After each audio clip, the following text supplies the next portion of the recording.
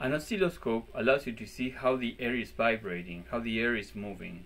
So you click here on record on the red button, and it will ask you if you allow the use of the microphone, and you said yes.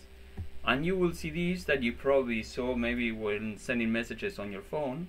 And you can zoom in into the sound and look at tiny moments of sound. So I will start zooming in, and now I'm seeing a fraction of a second, and then when you're looking from really close, you start seeing this squiggly line, which really is telling you how the air is shaking. And different sounds shake the air in different ways. E